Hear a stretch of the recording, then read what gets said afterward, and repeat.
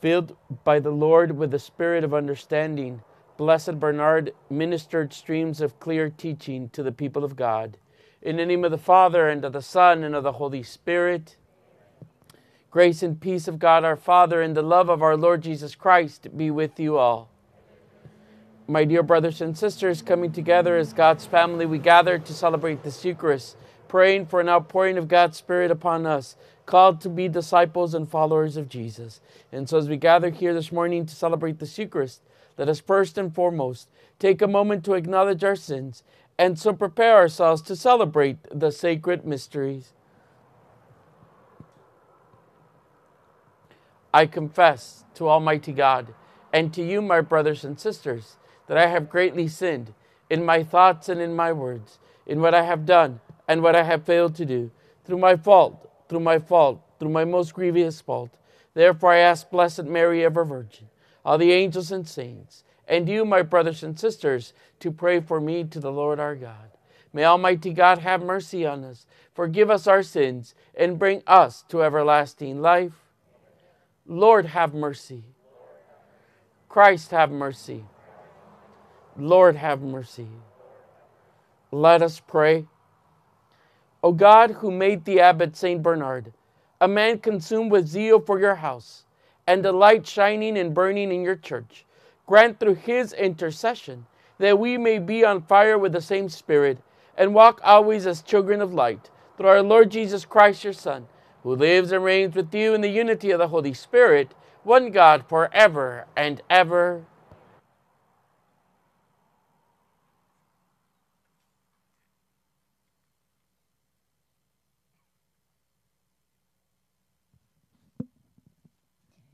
A reading from the book of the prophet Ezekiel.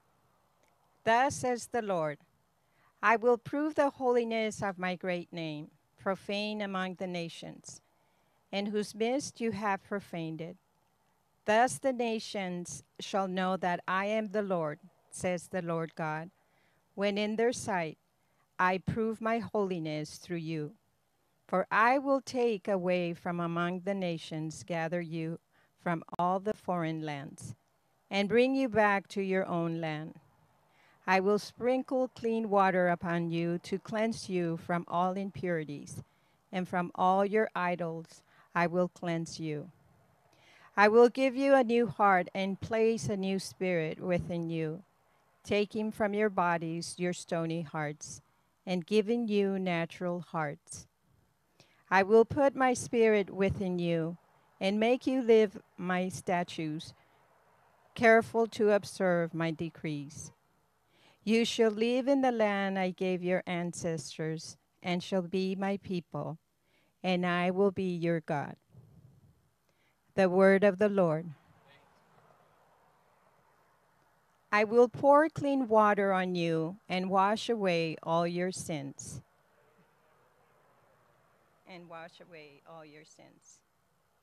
A clean heart create for me, O God, and a steadfast spirit renew within me.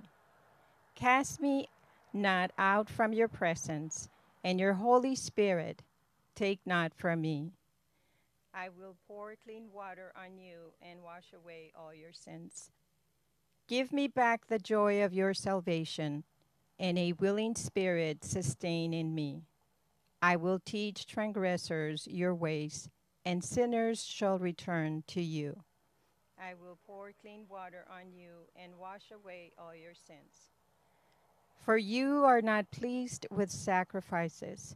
Should I offer a burnt offering, you would not accept it. My sacrifice, O God, is a contrite spirit, a heart contrite and humble. O God, you will not spurn.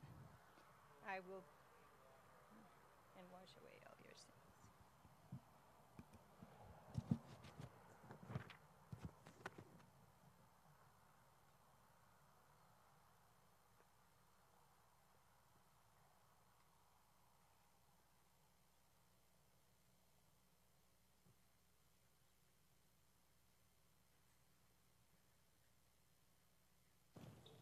Alleluia, alleluia. If today you hear his voice, harden not your hearts. Alleluia, alleluia. The Lord be with you. A reading from the Holy Gospel according to Matthew. Jesus again in reply spoke to the chief priests and the elders of the people in parables, saying, "The kingdom of heaven may be likened to a king who gave a wedding feast for his son. He dispatched his servants to summon the invited guests to the feast, but they refused to come. A second time he sent other servants, saying, 'Tell those invited, behold, I have prepared my banquet. My calves and fattened cattle are killed, and everything is ready. Come to the feast.' Some ignored the invitation and went away, one to his farm, another to his business. The rest laid hold of his servants, mistreated them, and killed them. The king was enraged and sent his troops, destroyed those murderers, and burned their city.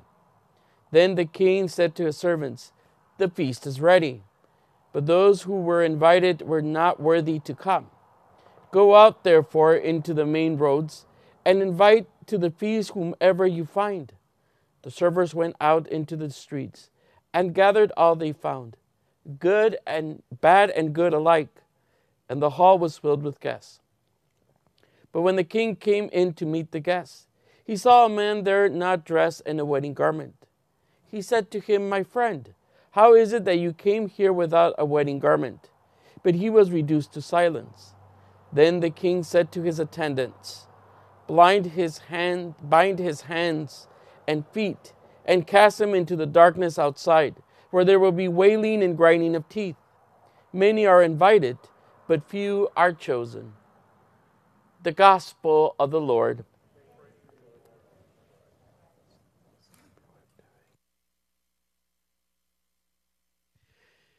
My dear brothers and sisters in Christ, the Gospel just proclaimed gives us this beautiful parable of Jesus inviting the guests to come and to dine with him. The king has set up the table, has prepared it. But there are those who have chosen not to come. There are those who do not want to come and be there at what has been prepared for them. And I think, and oftentimes in our own journey of life, we can all relate and become like these guests that the king invited in today's gospel. Because oftentimes in our own journey, we might find ourselves a little bit too preoccupied with things that we forget about this invitation that Jesus gives each and every one of us. Sometimes we find ourselves too busy to spend a little bit of time with God. Sometimes we find ourselves a little bit too concerned with so many other things that we miss the opportunity to come close to Jesus. In the gospel just proclaimed, we are reminded that God has sent out his helpers to search for each and every one of us, to go and to look for us, that each of us might be able to hear this invitation that Jesus gives us all, to come to the feast, to come and to be nourished in word and sacrament, to find in him what we need to carry on in our daily lives. I think in the midst of everything that we're living and experiencing, we most can find what we need in Jesus Christ. Whether it be COVID-19, whether it be a personal struggle, whether it be a personal difficulty, whether it be a personal challenge, Jesus invites us here today and now to come to him and to trust in him, to come and get close to God. Our lives, especially during these days, can be a little bit hectic, can be perhaps a little bit busy, because we're all doing so many different things and trying to keep up with everything. And perhaps it is precisely in the midst of this busyness that we need to stop. That we need to stop and come close to Jesus. That we need to allow the Good Shepherd to walk with us, to be our companion along the journey. As we gather here today, my dear brothers and sisters, Jesus has not only invited us, but most importantly, has chosen us to be here, to be fed in word and sacrament. May none of us ever move away from that invitation. May none of us ever step away from being fed in word and sacrament by our God. Come to the feast. Come to be nourished in word and sacrament. Those are the words of the Good Shepherd to us today. May all of us open our hearts and our lives to receive that gift today and always. Amen.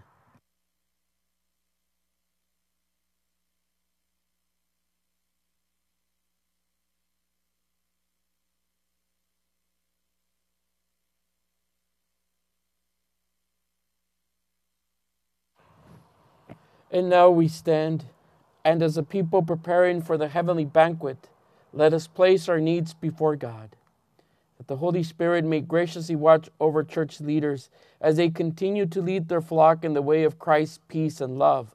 Let us pray to the Lord. That God may guide our civil leaders in working diligently to raise up the lowly within the communities they serve. Let us pray to the Lord.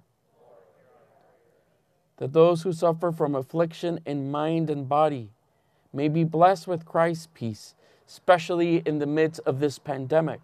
Let us pray to the Lord. That God may strengthen our parish community as a body of Christ in doing his work on earth. Let us pray to the Lord. That those who have died, especially Robert Navarro, for whom this Mass is offered, that he and all the faithful departed may enjoy the eternal peace with all the angels and saints. Let us pray to the Lord. In a moment of silence, let us present our own needs to our loving and merciful God.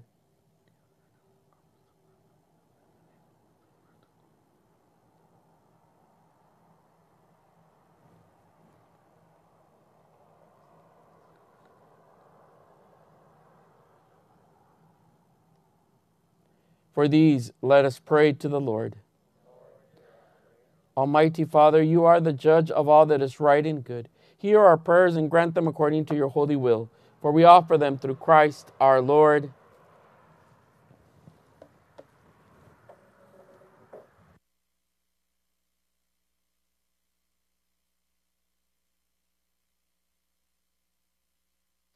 Blessed are you, Lord God of all creation. Through your goodness we have received the bread we offer you, fruit of the vine and work of human hands. It will become for us the bread of life.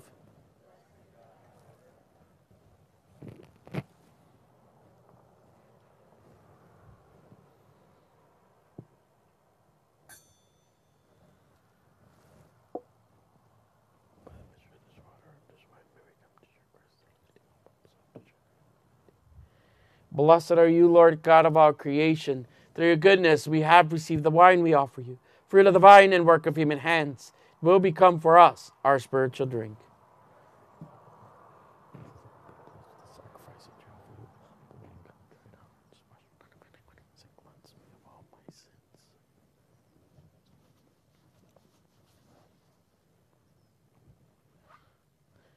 Pray, brothers and sisters, that my sacrifice and yours may be acceptable to God, the Almighty Father.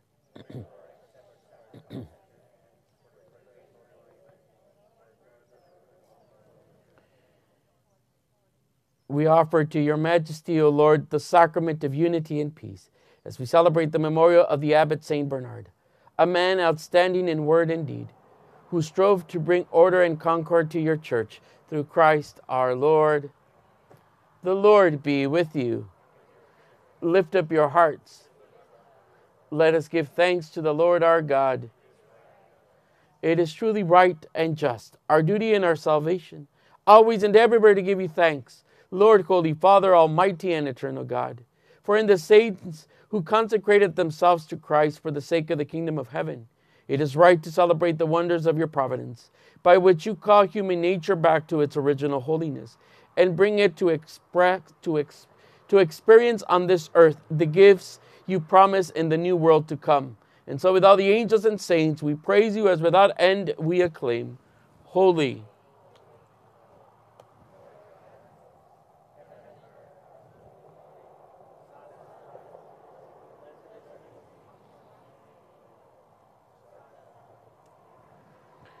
You are indeed holy, O Lord, the fount of all holiness.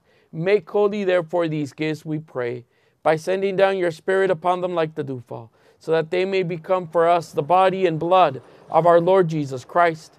At the time he was betrayed and entered willingly into his passion, he took bread, and giving thanks, broke it, and gave it to his disciples, saying, Take this, all of you, and eat of it, for this is my body, which will be given up for you.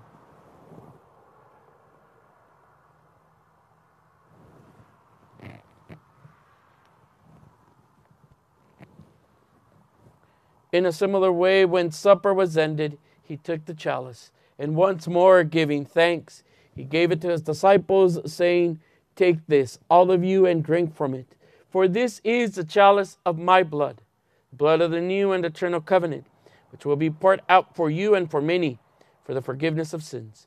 Do this in memory of me.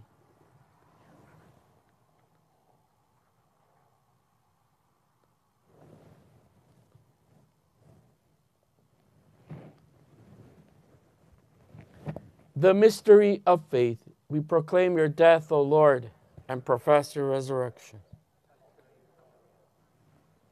Therefore, as we celebrate the memorial of his death and resurrection, we offer you, Lord, the bread of life and the chalice of salvation, giving thanks that you have held us worthy to be in your presence and minister to you.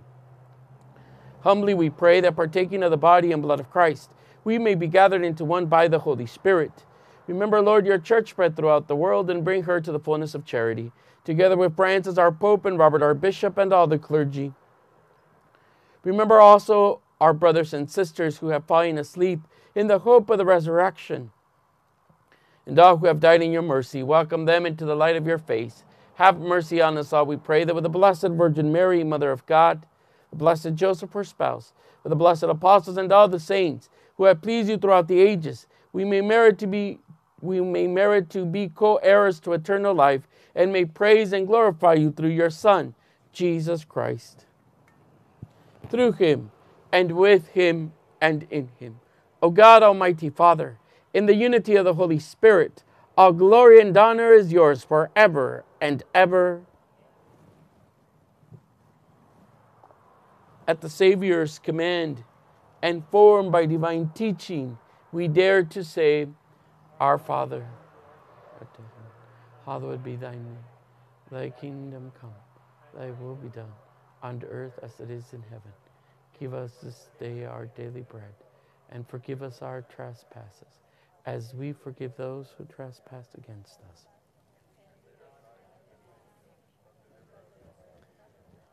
Deliver us, Lord, we pray, from every evil. Graciously grant peace in our day.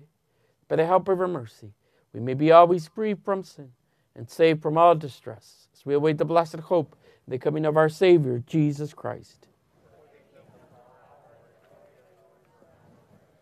Lord Jesus Christ, who said to your apostles, Peace I leave you, my peace I give you. Look not on our sins, but on the faith of your church, and graciously grant her peace and unity, in accordance with your will, who live and reign forever and ever. The peace of the Lord be with you always. Lamb of God,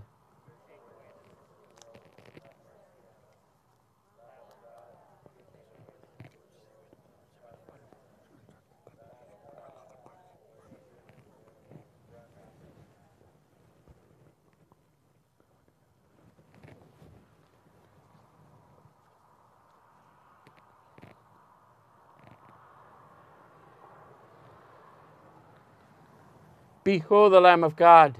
Behold him who takes away the sins of the world. Blessed are those called to the supper of the Lamb. Lord, I am not worthy that you should enter under my roof, but only say the word and my soul shall be healed.